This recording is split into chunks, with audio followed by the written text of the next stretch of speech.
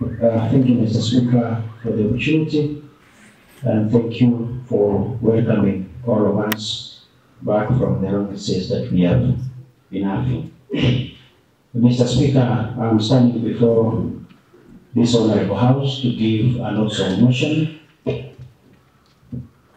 on the proposed removal from office by impeachment of the Deputy Governor of Kisii County, and for avoidance of doubt and for the 40 state members in the gallery, my name is Honorable Kisii, the member representing the people of the Junior Ward. Honorable Speaker, I beg to give notes of the following motion. Aware that Article 181, subsection 1, A and C, and Article 75 of the Constitution of Kenya 2010, Section 3 of the County Government Act 2012, as read together with the Kisii County Assembly Standing Orders, empowers this House to remove the Deputy Governor from office. Further aware that the Deputy Governor, Honorable Dr. Monda, has duly failed to uphold the oath of office, and instead he has grossly violated the Constitution of Kenya as accused the office, and his conduct is wanting. Now, therefore, the House resolves that Honorable Monda be removed from office by impeachment pursuant to Article 181 of the Constitution of Kenya, Section 30 of the County Government Act 2012, and Standing Order number 61 on the following charges. Charge 1, gross violation of the Constitution or any other law. Charge 2, abuse of office. Charge 3, gross misconduct. And charge 4, crimes under national law. I have appended my signature, and it's dated 13th of February 2024. Mr. Speaker, pursuant to our standing orders, standing order number 60, subsection 3, I hereby give 7 days notice calling for the impeachment of the Deputy Governor.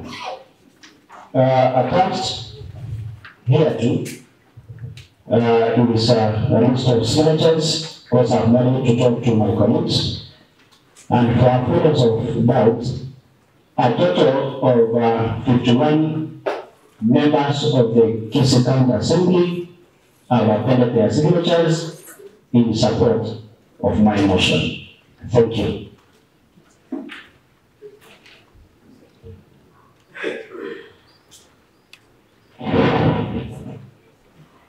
Mr. Speaker, thank you for the opportunity, and I also wanted to welcome my colleagues back to this session.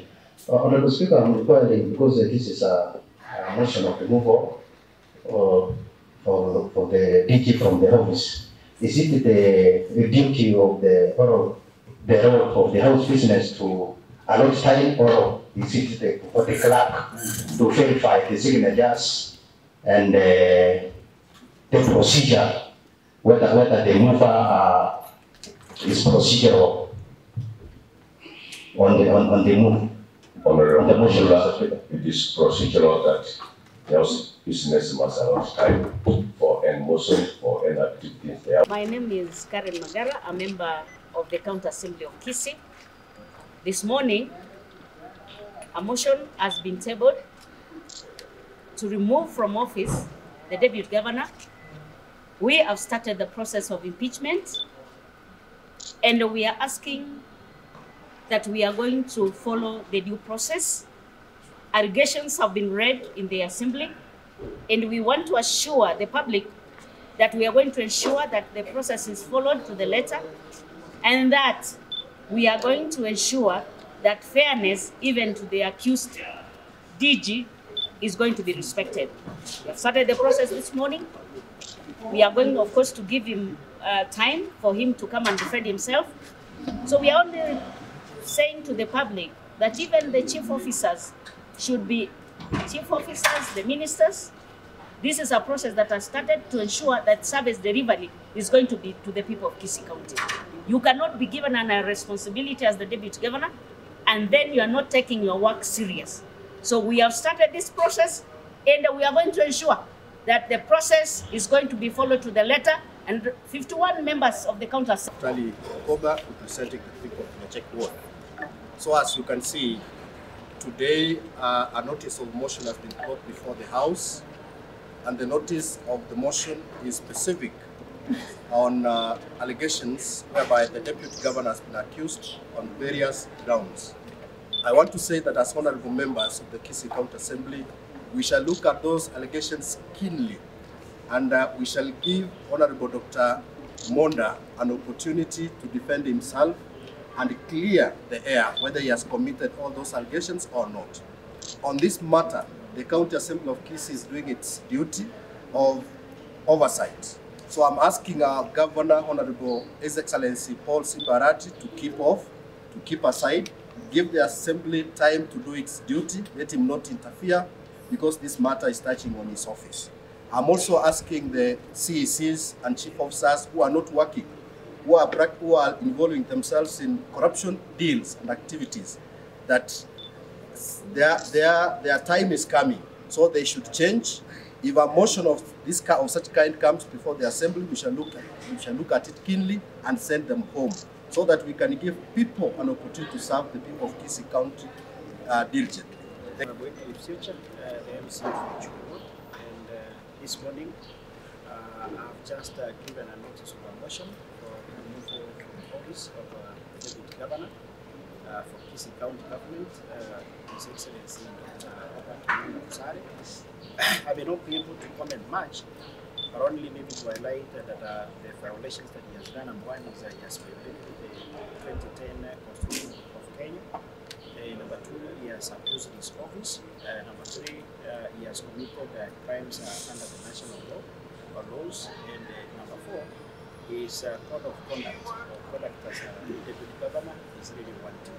So I may not be able to digest much of the accusations, because you know this is a process, and we don't want to start to preempt. Let the due process be followed, because you know this is a legal issue, and it must follow all the laid down procedures, both in the 2010 Constitution of Kenya and also as part, the arrest persons to standing orders